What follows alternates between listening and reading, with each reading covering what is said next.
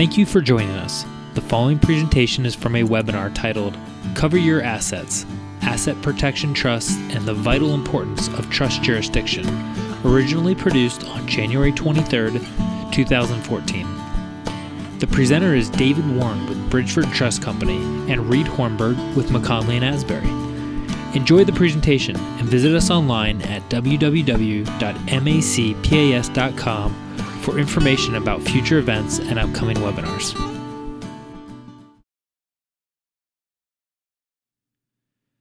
Good afternoon, and thank you for joining us. My name is Reed Horanburg, and I'm going to be our host today for this webinar. We have a great guest with us today. We have David Warren, President and CEO with Bridgeford Trust Company. The title of today's webinar is going to be Cover Your Assets, Asset Protection Trust, and the Vital Importance of Trust Jurisdiction. Let me tell you a little bit about McKonly Asbury. We are an audit, tax, and risk management accounting firm that serves the central Pennsylvania region. We also feature special capabilities in our private client services area, which is a focus on wealth and legacy planning. Our company has been featured as a best places to work in Pennsylvania 9 times and has been voted to be a best accounting firm in the United States 3 times. And as I had mentioned, our special guest today is David Warren, the President and CEO of Bridgeford Trust Company. Prior to starting Bridgeford Trust Company, David was a practicing attorney and worked in the trust and estates industry for over 15 years. We have some great discussions planned for today, so I'm going to go ahead and give a quick overview of the topics we're going to touch on. We're going to begin by talking about an overview of the role that a trust company plays. Then we're going to dive into the pros and cons of situs, which means the jurisdiction of the trust. We're then going to talk about an explanation and application of domestic asset protection trusts. And then Dave's going to discuss the question of liability and potential malpractice within trust in regard to asset protection. Then we're going to give a recap, and we're going to have a great time. Okay, Dave, let's start with the basics. Can you tell us a little bit about what a trust company is? Thanks, Reed. Sure. A trust company and trust powers generally allow for assets to be held as a separate entity, and so we can do that with a trust company, commonly referred to as a corporate trustee, or an independent trustee can also exercise these types of powers. But when talking about a corporate trustee, which is where I come from and what Bridgeford Trust is, it's a state chartered entity. And again, it has the power granted to it by the state, a particular state, to hold assets. Now, it's not just investable assets, which is what people typically think of.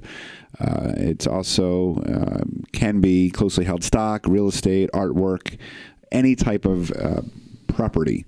And I think often people get confused and think of trust companies and as only investment managers, and in fact, they're much bigger than that. They're not brokers, they're not registered investment advisors, and in fact, the regulation is very, very different, and that's an important point to think about actually throughout the whole presentation. You hear the word fiduciary a lot, and that's in the news a lot, in fact, with respect to asset management generally. But trust companies, in many ways, began 200-300 years ago. They were probably the first legal fiduciary, at least institutional legal fiduciary. And so that carries with it some important definitions that can be distilled down to the idea that the trust company always has to act in the best interest of the trust, the beneficiaries, the settlor, and the remaindermen.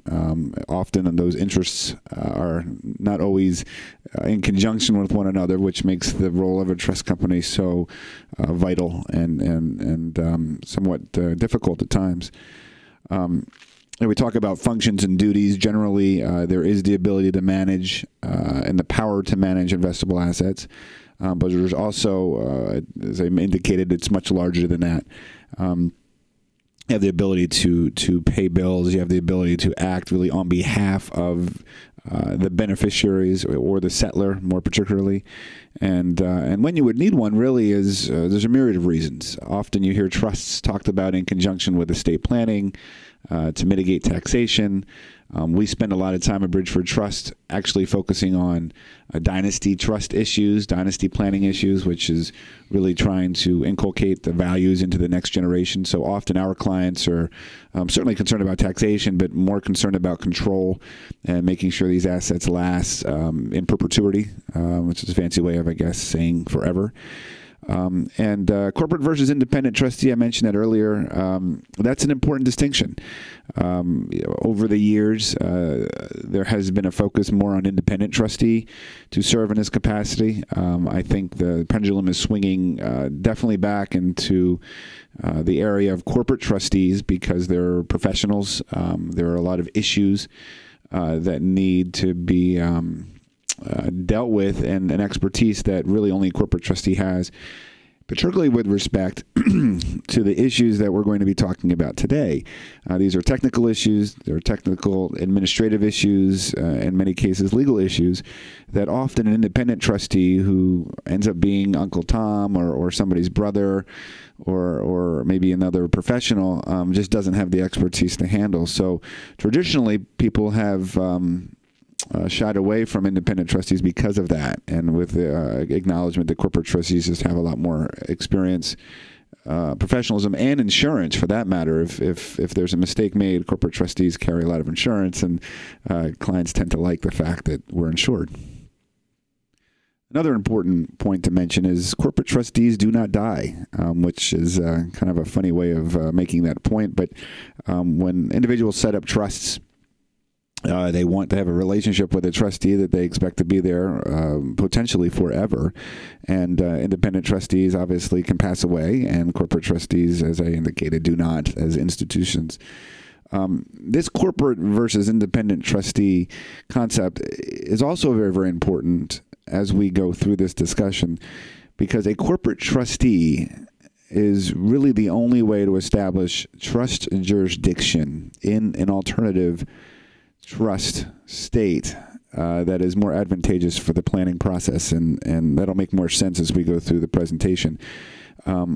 Specifically, what I mean by that is there are very powerful advantages to considering other trusts, or rather other states, to cite as or have your trust have a different jurisdiction in a different state. So an individual trustee can establish that, assuming they live in Delaware or they live in South Dakota. But clients in in Pennsylvania or New Jersey typically don't have an individual that they know that lives in a different state. So they have to look to corporate trustees who have trust powers and who are chartered in states such as South Dakota and Delaware and others that we'll mention later, in order to avail themselves of the advantages. And there are real advantages, which we're going to talk about in a minute.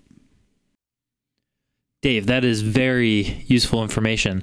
In that vein of talking about the difference between a corporate trustee and an individual trustee and why the location matters, which I think you're going to get more into shortly, can you tell us a little bit about your company, Bridgeford Trust Company, and why you decided to use South Dakota for your charter? Absolutely, and it was probably the most important decision we made when we were conceiving Bridgeford Trust Company and ultimately launching it. Not all states are created equal, and this is actually a topic that I'm very passionate about. As we'll talk about throughout the presentation, there are a handful of states that have ascended to the top in the United States relative to trust and trust planning and the availability to do some very, very progressive and leading edge type of planning for particularly wealthy individuals. So when we conceived Bridgeford Trust Company, we knew, because of the type of client that we wanted to serve and in fact are serving now, that those particular clients needed leading edge trust solutions and the ability to have access to asset protection, which they don't have in Pennsylvania, or the ability to avoid taxation in certain areas, or the ability to have really rock solid privacy provisions, which do not exist in Pennsylvania. And so Bridgeford ultimately settled on South Dakota because in our estimation at the time, that was one of the best jurisdictions. And in fact, as we'll talk about, there are 4 jurisdictions that are considered to be really the top trust jurisdictions in the nation because of progressive trust laws. And really probably in this order, and this isn't the opinion of David Warren or Bridgeford Trust Company or certainly McKonly Asbury, but it's the opinion of law professors and people in the industry who publish charts. We're going to see one of those later in the program. But probably in this order: South Dakota, Alaska, Nevada, and Delaware. Those 4 are considered without a doubt the top tier trust jurisdictions. So again, when we decided to launch Bridgeford, we knew we needed to be in one of those states. Settle in South Dakota for numerous reasons. Asset protection was one of them, which is really the main topic of this webinar. And in that capacity, we built a powerful team of experienced trust, legal, and accounting professionals around the South Dakota Trust Charter. So we have offices in South Dakota. We have offices in Pennsylvania, Camp Hill, and Lancaster. And because of South Dakota law and reciprocity with Pennsylvania, we're able to service South Dakota Trust right here in Pennsylvania, actually around the country. And also because of the fact that we are considered a foreign fiduciary here in Pennsylvania, we're also able to handle Pennsylvania trusts.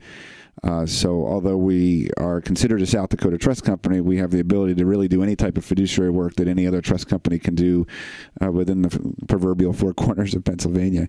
And because of these unique and very progressive trust laws that we're governed, that govern us, we have the ability and in fact the desire to work with non-traditional assets such as real estate, closely held stock, and insurance.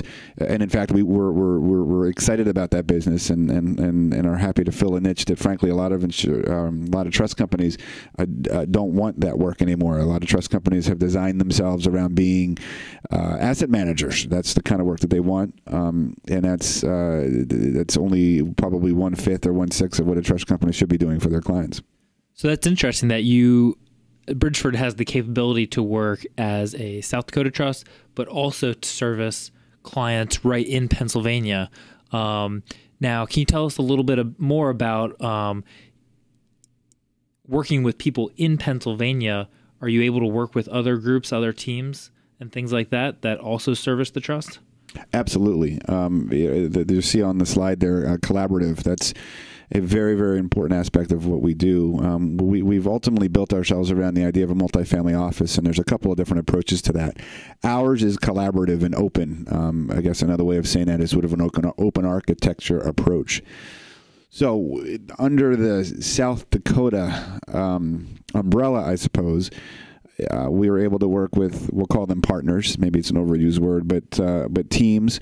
We work with outside investment managers. We do not have an in-house investment capability on purpose. We wanted to be independent. Independence is a common theme, an important theme, in fact, of Bridgeford from the beginning. We work with outside counsel, attorneys, outside CPAs, outside insurance folks. The idea is, because of the South Dakota Charter, we're able to do some very, very sophisticated planning, and we want to work with the best of the best. And we concede, as a multifamily office approach, that we're not experts in everything other than perhaps trust planning and wealth planning and trust administration, and we look outside in many ways to experts, in most ways, in fact, to experts outside of our 4 walls, and it works very, very well. Can you give us a quick layman's term definition of what you mean by multifamily office? Certainly.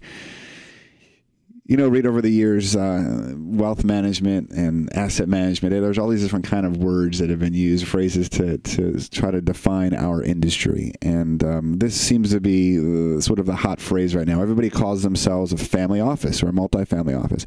When 10 years ago, everybody became wealth managers. And 10 years ago, nobody knew what a wealth manager was either, because you would have an insurance person said he was a wealth manager, but so did the investment manager. Well, we all know they're very different disciplines. The concept of a multifamily office really grew out of families like the Rockefeller family and DuPont family and other very, very large families who had so many assets that they made their own office, comprised of attorneys and investment professionals and CPAs. And the idea was they wanted to have individual conciliar type services that not only provided trust work and in legal work and accounting work, but also did things like training the next generation to receive the wealth, or training the next generation to take over the business. That has blossomed into the idea of a multifamily office. So you have families that are in the $15 to $20 million mark, or higher, who want that same type of super high touch focus on planning and independence. Independence is the big word there, Reed. Everybody wants independence, and they don't necessarily get that at a Bank of New York Mellon or a PNC or some of the other larger trust companies. So they're seeking independence, and that's, again, sort of the hallmark of what is a family office or multifamily office, and it's what we bring to the table, which, again, is why we're so focused on bringing experts from outside of Bridgeford to be part of our service team. So the idea of this family office not only focuses on sort of the hard aspects of planning, but also the touchy-feely aspects of it, which has been referred to. That's how it's been referred to, which is, again, training the next generation and making sure the next generation knows how to handle wealth. I mean, Reed, it's really interesting. If you look at the demographic of large wealth and where it's moving. We always talk about what's going to happen when the baby boomers retire, and I'm not talking about that kind of demographic. I'm talking about these dynasty trusts that have been in place for hundreds of years. A lot of them are at banks like Bank of New York Mellon, JP Morgan. When you talk to those folks who leave those institutions, they're not going from Bank of New York Mellon to JP Morgan. They're going from Bank of New York Mellon to small, multifamily office trust companies like Bridgeford and others around the country. And again, that's just not David Warren's opinion. That's tracked demographically. And they're leaving because they want high touch. They want conciliar type services. They want the types of services that I've talked about. And now, under the Uniform Trust Act and decanting statutes and all these other technical aspects of trust planning, which has become very, very exciting, people can leave those big institutions, can select which state they want to be in, and the multifamily office model is the most compelling platform to do that. And so that's really essentially how we've built Bridgeford, why we built Bridgeford, rather, in that model. And we're very excited about the jurisdiction we selected, and it's proven to be a very powerful model, not only in Pennsylvania, but frankly across the country. Thank you, Dave. That was a great background on kind of the history of Bridgeford. In that vein, can you give us some specifics on what helped you to make the choice in deciding to go with South Dakota for Bridgeford Trust? Well, again, as we indicated, there are 4 states that really have ascended to the top of the list relative to trust jurisdiction. And in our estimation, as we were doing our due diligence, South Dakota quickly rose to the very top. Part of that had to do with their rules and regulations relative to launching a trust company in that state and our ability to operate in Pennsylvania and other states. But objectively speaking, as you see there on the slide, very numerous publications, including Trust and Estates magazine and others, they routinely rate South Dakota as the best or one of the best trust jurisdictions, and that's because of, which is really the focus of this presentation, their asset protection statute is one of the most robust, if not, I would argue, the most robust in the country. And then the idea that there's no state taxation on trust assets. That's an important point, and we're not going to belabor that so much for the purposes of this presentation, but it's very important in Pennsylvania for Pennsylvania residents to understand that there's a recent case that the appellate court just decided, indicating that, in fact, a trust that has jurisdiction in another state like South Dakota is not subject to Pennsylvania income tax. Now, important distinction there. Income that is distributed to a beneficiary, that's taxable, but the trust itself is not taxed to the extent that assets are not within the 4 walls of Pennsylvania. For example, investment assets, liquid assets, things like that. That's a big deal and a big development in the area. Privacy was also another important aspect. The type of clients that we work with, privacy is vitally important. There is unequivocally, South Dakota has the most powerful trust or privacy provisions in the country, and in fact, I've heard some commentators say in the whole world. The contents of the trust, the beneficiaries, the assets that cannot be discovered, and that's under court seal. So those are generally the reasons why we're there, and it's played very well for our clients since our inception. So Dave, we've heard you mention a few times, and we've heard you refer to asset protection trust. Can you tell me what that is? Is that a different kind of trust, or is that a characteristic or trait of every trust? Definitely not a characteristic of every trust. The idea of asset protection, Reed, you probably have heard this over the years, and I'm sure our audience has, is in order to protect assets, people have gone offshore typically. They've gone to the Cayman Islands or the Cook Islands, and for years and years and years you hear of these tax havens countries. Oh, yeah. I saw the movie The Firm. Absolutely. Absolutely. Well, about 20, 25 years ago, the United States, particularly, I believe, with South Dakota, it may have been Delaware, thought, well, why should our wealthy clients have to go offshore to obtain asset protection? We can create laws in this country that provide similar type of asset protection that typically people would go offshore to achieve. And so this idea of a domestic asset protection trust was born. And essentially what makes it so different and what makes it unlike any other trust is that this is a self-settled trust. And that's very, very important because, Reed, you can establish a trust, that a domestic asset protection trust that shields your assets from creditors, including future spousal claims. And we'll talk about that in a couple of minutes. And essentially what happens here is that it shields those assets from third-party liability. So if you are sued and there's a judgment entered against you, the assets in that trust can't be touched. If there are any sort of creditor claim against you, if you have any sort of anybody coming after you for any reason, in most respects, cannot pierce that trust to get at those assets. Now, what makes this so unique and the 15 or 16 states that have asset protection trusts so compelling is the idea, again, that it's self-settled. So just because those assets are protected doesn't mean you don't have access to them or doesn't mean you don't have control. So in other words, you can still derive a benefit from these trusts. That is a very, very important compelling of asset protection trust. You can receive income from the assets that you put into the trust. You can invade principal as long as it's consistent with the trust document and properly administered from by the corporate trustee, which is another reason why corporate trustees are so important here. All while enjoying some pretty powerful asset protection. Okay, I'll start right now. Now, these trusts are irrevocable, but again, what makes them so different than an irrevocable trust, a traditional irrevocable trust, is that there is the access, the control, and the ability to derive a benefit. And that's what makes them so compelling.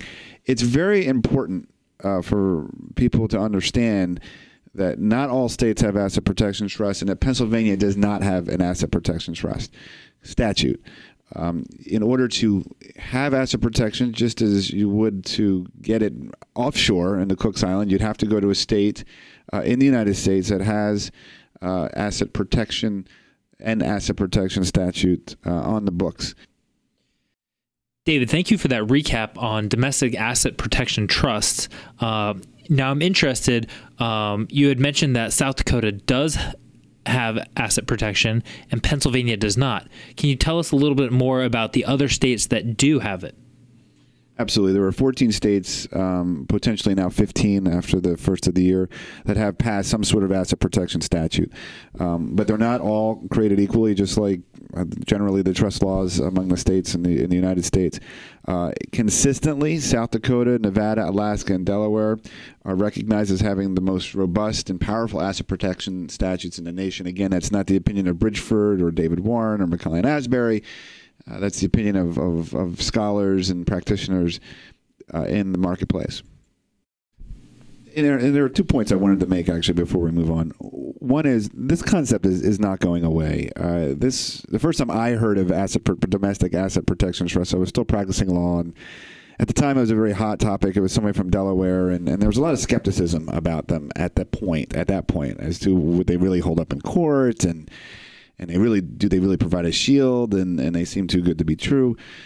But 20 years later, these trusts are not going away. Courts have consistently upheld them as a powerful shield for assets. And in fact, the concept of asset protection generally has become a real industry. There are people, this is all they do. There are attorneys and accountants and trust companies like Bridgeford. This is all we focus on is asset protection. So again, that point is it's not going away. It has been tested. It has been proven to be a very valuable planning tool. And the other point I wanted to make is asset protection just doesn't obviously apply to your investment account. Our clients, particularly high net worth clients, have other types of assets to worry about protecting, like real estate, closely held stock, artwork, automobiles, other types of non-traditional assets I mentioned earlier in the presentation. All of those types of assets are certainly able to be put in an asset protection trust as well. And in fact, frankly, a lot of the asset protection trusts that we work with at Bridgeford at this point are primarily composed of non-traditional assets like that. So this tool is not only an important planning concept just for your couple of $1 million investment account that you'd want to protect from a creditor or a lawsuit, but also your business. So this is a very important planning tool. Again, we're going to talk about in a couple of minutes, applicable to business owners, physicians, anybody who's in a high-risk type of an environment where they could be sued. A domestic asset protection trust in conjunction with perhaps some other type of planning is, again, an extremely powerful planning tool that really needs to be discussed in the planning process. Now, very briefly, I want to comment on what is it that makes one state better than another relative to asset protection, and why is it that I think perhaps, or many people think, that South Dakota or Nevada leads the pack in this respect. There are really four main factors, and then they get expanded upon relative to another chart that I'm going to show you. But basically, the commentators and the scholars look at asset protection states, and they ask the following questions: do they tax the trust? As we talked about, is there taxation on the trust as an entity? The fraudulent conveyance statute, which we'll come back to in a second. Is there a spousal or a child support exception? This is a very controversial aspect. Only a handful of states look at this point. And really what it's saying is, can an asset protection trust shield claims from spouses for spousal support and child support? There's a big public policy debate on the books. A lot of folks believe that that shouldn't be permitted.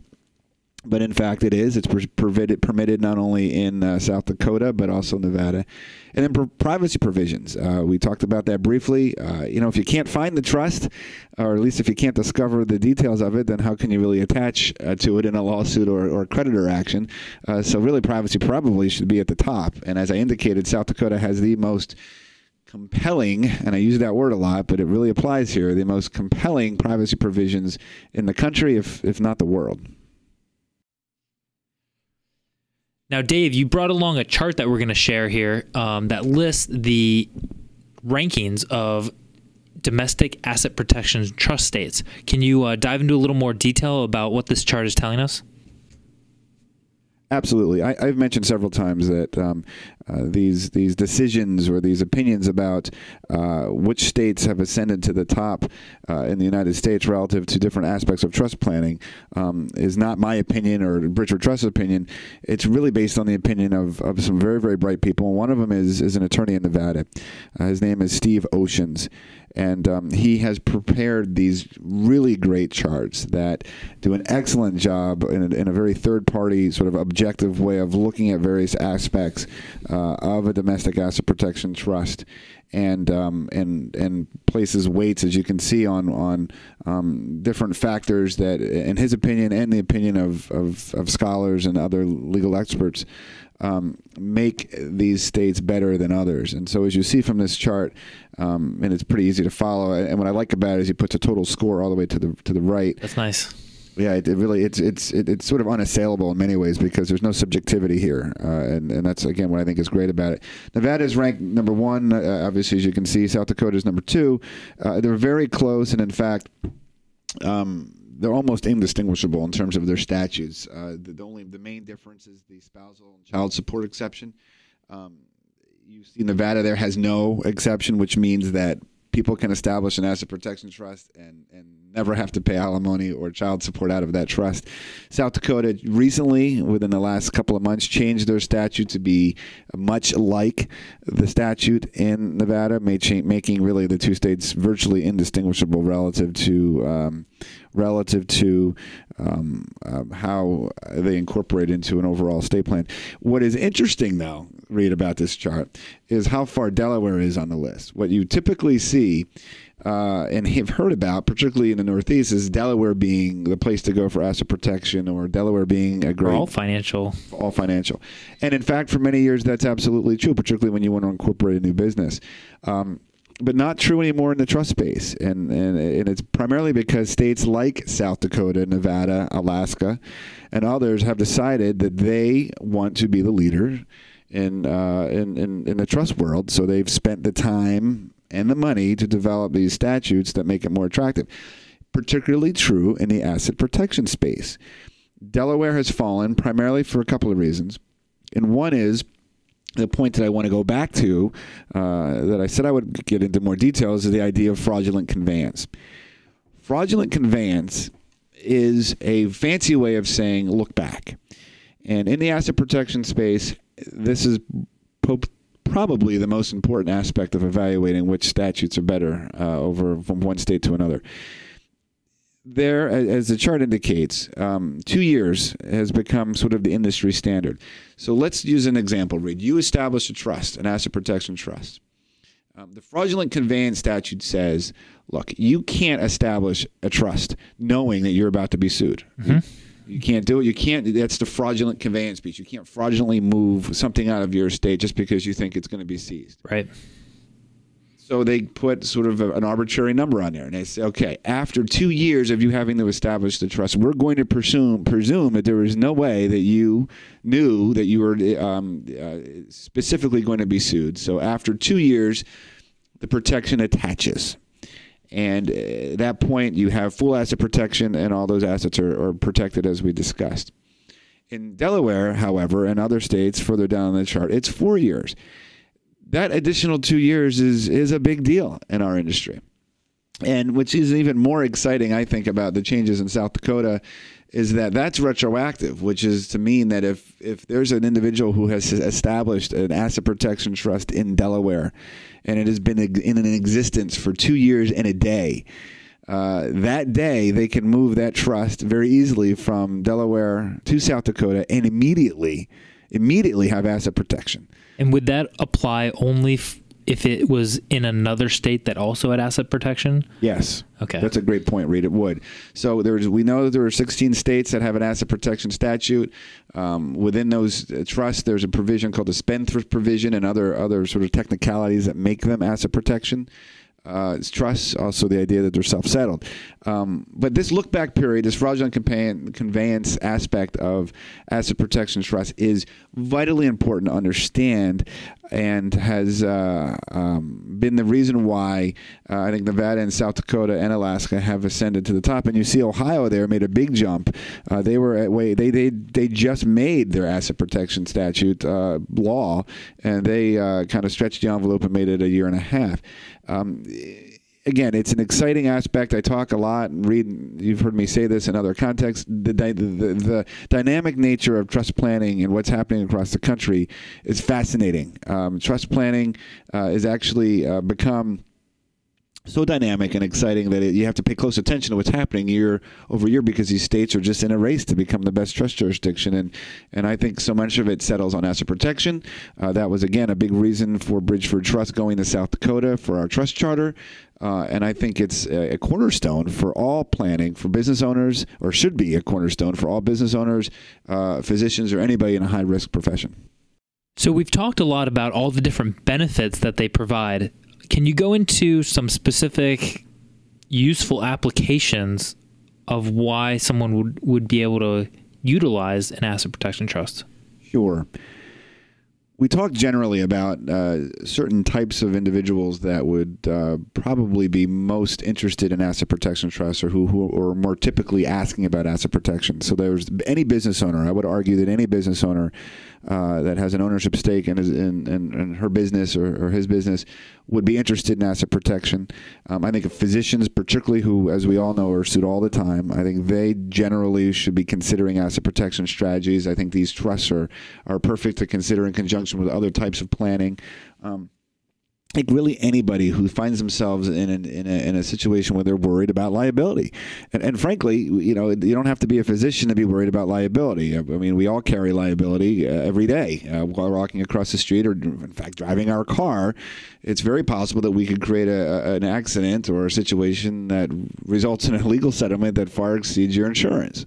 And I hear often, well, Dave, we don't need asset protection trusts here because we have plenty of insurance. Well, as a formal attorney and having worked with physicians, particularly, I've seen several times where physicians have been sued and judgments were rendered well in excess of their insurance policies. And they didn't do proper planning, and they had to write checks out of their personal accounts, and in some cases bankrupt them. So I've seen firsthand how just a little bit of planning in the asset protection space makes a big difference. But more specifically, I wanted to talk today about what I believe to be a pretty progressive planning tool that not a lot of people think about. And I get this question a lot from our clients and other advisors that we work with, which is, how can an asset protection trust be used in the context of premarital planning? Anybody getting married, whether it's a man or woman, particularly a second marriage, or who are bringing large assets to a marriage and they may have children, pre-existing children, and anybody in that category is going to be concerned about how to best protect assets that they're bringing into the marriage.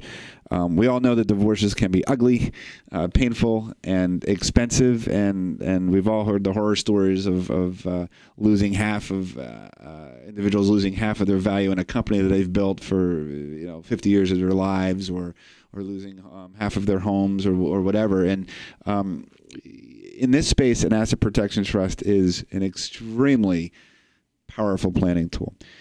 In the absence of proper premarital planning, as we're discussing, a spouse is entitled in most states to equitable distribution of property brought to the marriage. And typically what we see are prenuptial agreements in that space.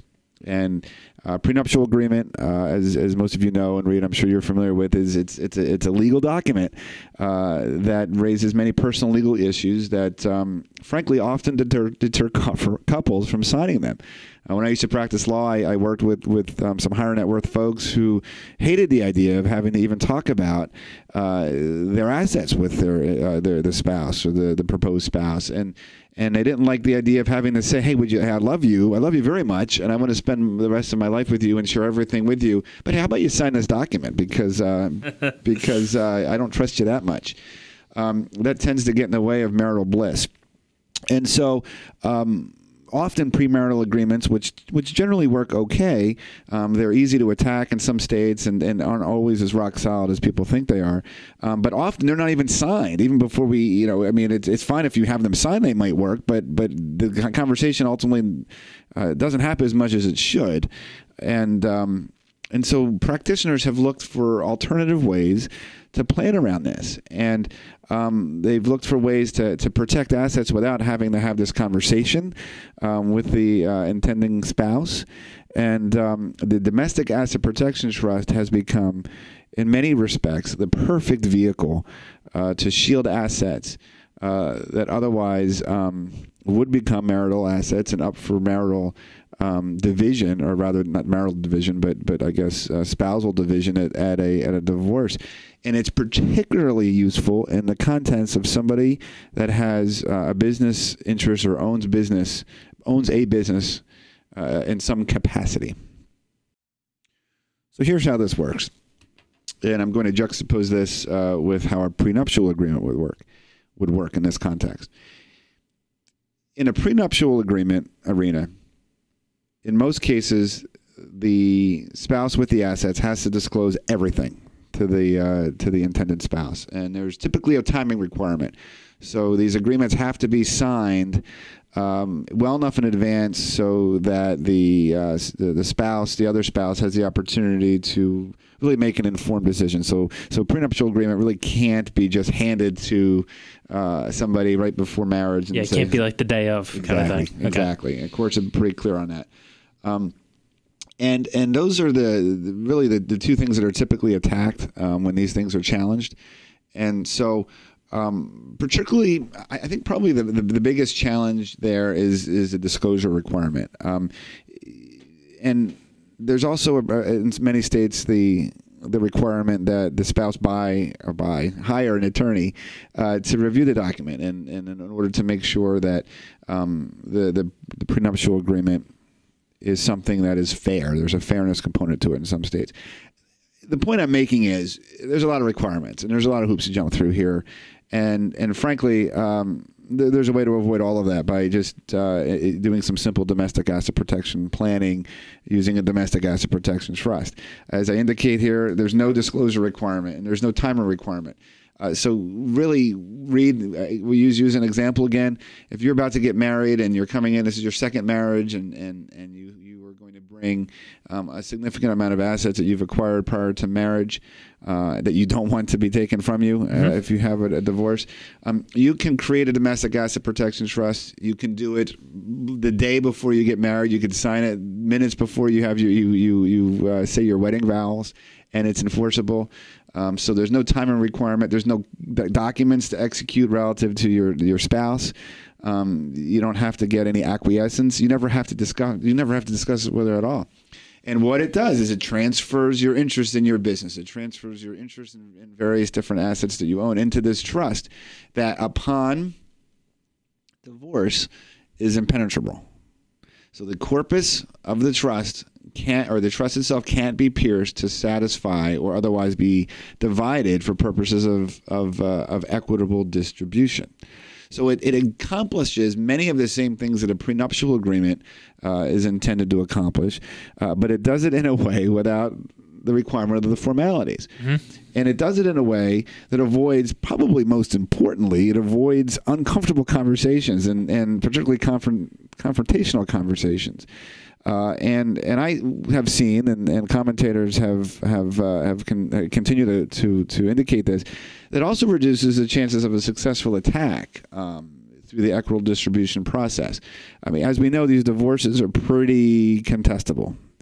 Yeah. And they get mean and nasty. And this, by using an asset protection strategy, either in conjunction with a prenup or just without a prenup, just using it in lieu of a prenup, it really removes that argument. It takes that argument off the table. As long as they're created correctly, and as long as they're administered correctly, which again points out the importance of a corporate trustee who knows what they're doing here, they're virtually impenetrable. So we're seeing these used more and more and more in a premarital planning context. And I like to talk about it when we discuss asset protection with our clients, because often people don't think about it. Family law attorneys don't think about it. Their mind typically goes right to just doing a prenup. But I think, as we've established pretty clearly, prenups certainly have their place. I'm not here to say not to use them. But there's a way to avoid a lot of the hassle here and get the type of protection that you would like. And I've seen it work very, very well in the domestic, work very, very well by using an asset protection trust. And it's just a lot easier, and I would argue, as I said earlier, less likely of a successful attack. Wow, Dave, those are some pretty strong arguments for why you would want to do this. Are there any downsides or caveats? Absolutely. I think there are three main points that the practitioner is going to want to think through. One is that the trust has to be set up absolutely correctly, and it's not hard to do that, but there are a lot of, not a lot, there are some requirements that have to be met, and it applies to any trust formation, not just asset protection trusts. All trusts, when created, should be done correctly. So the language has to be current and has to be consistent with the state law. It has to be domiciled in the state, which is to say that a South Dakota Asset Protection Trust has to be administered in South Dakota. So in our instance, Bridgeford Trust has an office there. The trust document has to be housed there, and our trust administrator in South Dakota. One of the two of them have to be responsible for administering that trust, and all the record-keeping aspect of it has to be in South Dakota. So that's a very important aspect of it.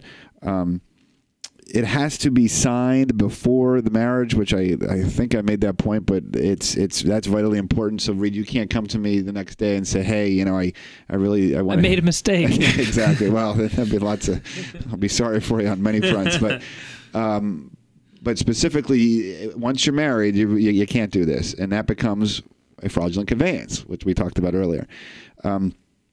And the idea that it's administered correctly is extraordinarily important. I mean, I mentioned it has to be properly administered within the jurisdiction that we choose, but we can't create a trust here and sort of treat it as our personal bank account. That applies really generally for any type of asset protection trust for any purpose, but you can't come to me as the corporate trustee and say, Dave, yeah, I need this distribution, and I need a principal distribution, and don't worry about why. I mean, we have to follow the rules here. So let's sort of switch gears and talk about why I say that. In the event that there's a divorce, as we've said several times, it gets mean and nasty. The attorney, the first thing they're going to do upon discovering that there is a domestic asset protection trust in place is, well, first they're not going to be happy about it because they know how hard they are to pierce. And really the only way they can pierce them, Reed, is to hit or find a weakness. And in this case, if it wasn't set up correctly, if it's not administered correctly in the state, or if I, as Bridgeford Trust Company, have not followed my due diligence in following the terms and conditions of the trust document. So it's a phenomenal deterrent from an attorney. It's a phenomenal deterrent in litigation. Once a lot of attorneys, once they realize that there is a domestic asset protection trust, a lot of them just walk away because they think they can't pierce it. However, lawyers are clever, and they figure out ways around things. And what they've been doing is, just because one exists now, they start to subpoena the trust company, they start to ask questions, and they start to look for ways to prove that the trust was a sham or the trust isn't correctly administered. So I think the most important caveat to mention today is make sure it's done correctly. Make sure you have a corporate trustee that knows what they're doing. And make sure that all the T's are sort of crossed and I's are dotted.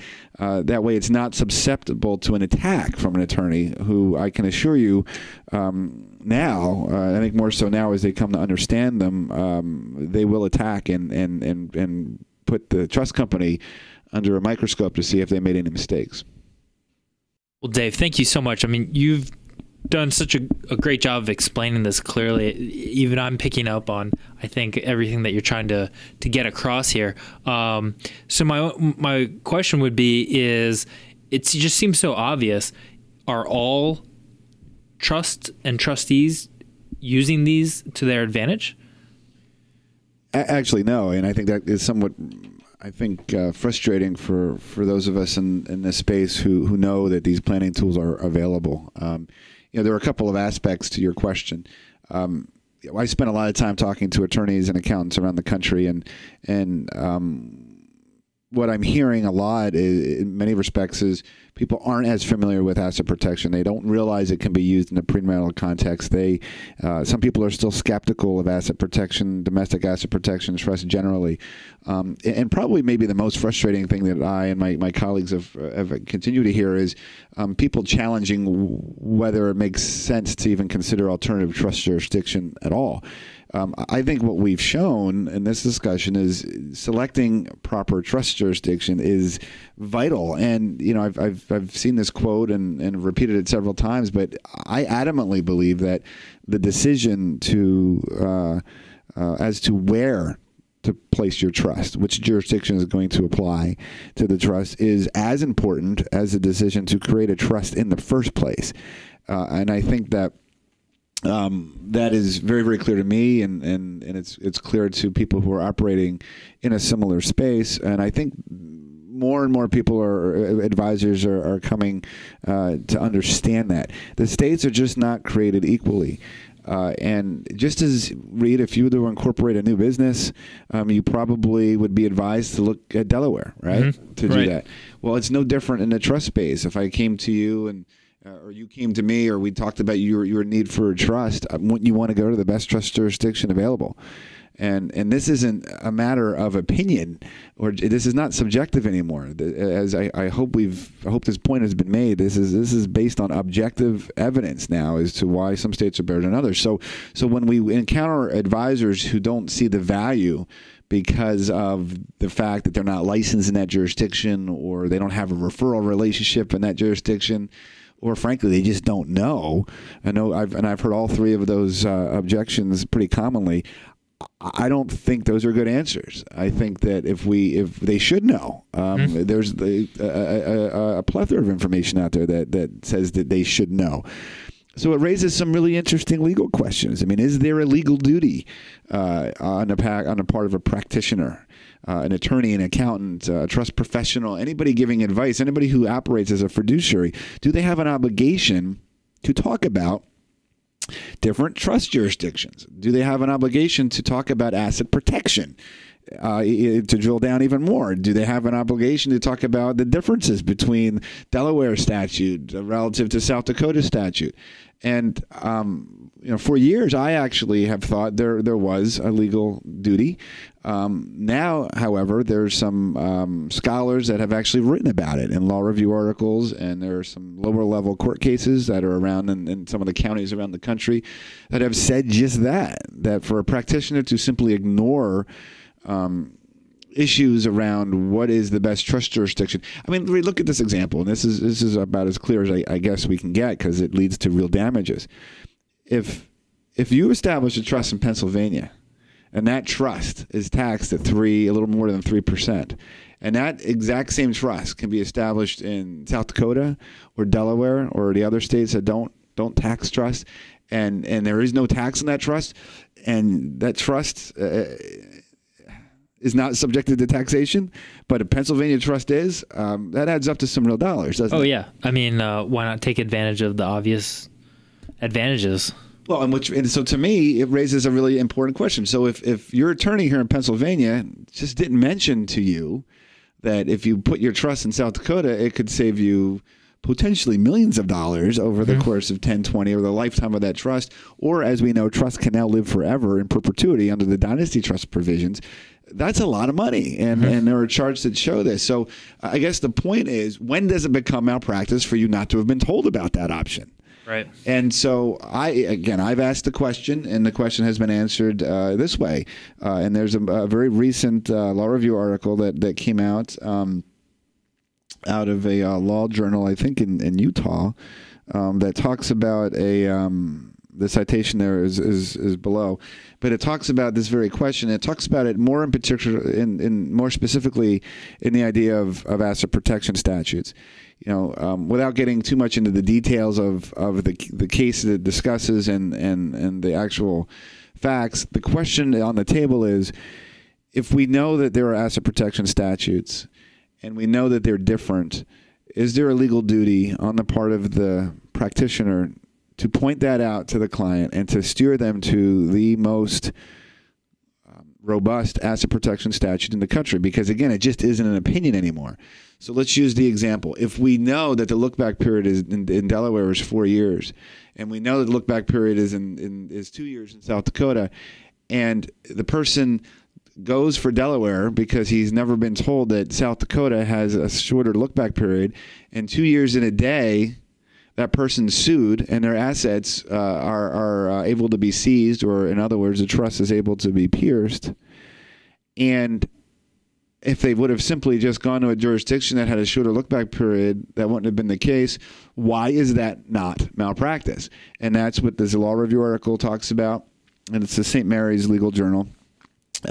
There's a case here that talks about that and makes some distinctions. Feel free to, anybody listening can look at this slide and look for that article.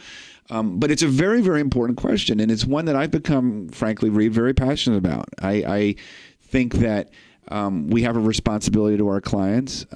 I think that we have to stay on top, and we have to be at the top of our game. And if in fact South Dakota or Nevada has the best asset protection statute, you need to talk about that with your client. If in fact a trust that you need to establish is better situs than South Dakota because of tax considerations, you need to talk to your client about it. And I think as we are seeing, there are real damages for not having that conversation. So, generally speaking, is there legal duty? I don't know if there's a court read that has definitively said that has any real authority over anybody. But I would suggest to you that over the next 5 years, there's going to be an appellate court case at some point that is going to make that definitive. And when I say that, I mean there's going to be a definitive duty recognized that an estate planner or anybody giving advice in that capacity had better document their files, that they had a conversation about the various trust jurisdiction options, why some are better than others, and better talk about asset protection. Dave, thank you so much. We've covered so much useful and great information in this webinar so far. Can you just give us a quick recap to remind people of some good takeaways?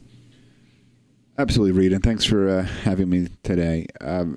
Trust jurisdiction matters, and I believe is vitally important to consider in the wealth planning process. I think we've made that point over and over again throughout the presentation, and I think that perhaps might be the most important thing to consider, or the most important takeaway. We talked about asset protection trusts. They are compelling. They are a compelling tool to use, and as we talked about, there are multiple different uses for them in the planning process. It's vitally important to understand and remember that they're not all created equally or have the same benefits, so the practitioner needs to understand the differences. That chart by Steve Oceans is an excellent resource, and again, something very, very important to consider, and even just to consider at all. I mean, just not raising the idea of an asset protection trust in and of itself could create problems for a client. I think that using them in conjunction with or in lieu of prenuptial agreements is also an important takeaway and something to think about with your other advisors. And really, the end of, as we concluded here, the idea is there legal duty to discuss alternative trust jurisdiction and asset protection with clients in the wealth planning process? I think absolutely. I think unequivocally these are issues that are not going to go away. And the transient nature of the trust world and how each state has their own trust laws is only going to make it more and more important. And again, I suspect that as we move into the next couple of years, we're going to see some court cases that actually delineate this as a malpractice issue. Well, Dave, just thank you again. We really appreciate it. As we had mentioned, we're going to spend some quick time now to answer some of the questions that have come in throughout this presentation. I'm going to leave Dave's contact information up on the screen, as well as mine. If you have any questions and would like more information on these topics, you can easily get a hold of Dave. You can visit him online at bridgefordtrust.com. So let's go ahead and get into some of the Q&A. All right, Dave. Are there any questions that we had that came in that you want to answer for us? We do have some questions, Reed. I think that two really good questions right out during the presentation that happened early, which was, I think the first one we'll take is how do I move an existing trust to a more favorable trust jurisdiction? That's actually been asked 2 or 3 times. And another question around that is it expensive? The first part of that is it's actually much easier now than it was 5 or 6 years ago to move a trust from a jurisdiction, let's say like Pennsylvania, that isn't as advantageous as one like South Dakota.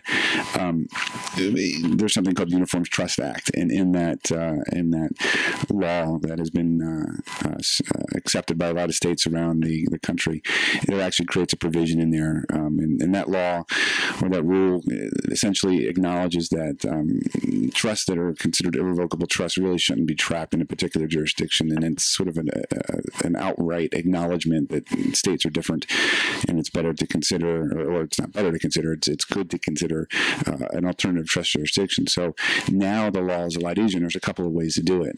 In states that follow the Uniform Trust Act, there are specific provisions of just having the beneficiaries sign off and agree to the change, and then at that point, a South Dakota trust company, for example, like Bridgeford, can be appointed by virtue of those signatures.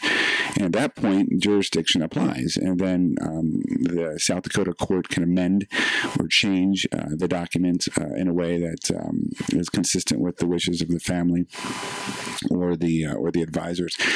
So the process we're finding is much easier than people would think, and it's actually a lot less expensive. There's another way of doing it that involves the decanting statute, which Pennsylvania does not have a decanting statute. A lot of states don't. But decanting really is a fancy way of saying just pouring over a trust into a brand new trust with brand new trust provisions. And again, a way to do that is to just appoint a trust company through the process I mentioned that has in a state that has a decanting statute like South Dakota, and it's very easy to do that. And again, it's not very expensive, and quite frankly, the tax savings alone more than make up for the additional legal expenses around moving the trust. Thank you, Dave. And as we had mentioned earlier, you can find Dave online at bridgefordtrust.com. We also have his email address right there on the screen, dwarren@bridgefordtrust. Once again, Dave, thank you very much for joining us today. Yeah, thanks for having me, Reed. This has been great. Thank you once again for joining us for this presentation produced by McKonly Asbury, Certified Public Accountants. We hope you join us and participate in our upcoming events. You can stay up to date with news and learn about our upcoming events by visiting us online at www.macpas.com. Thanks again and have a great day.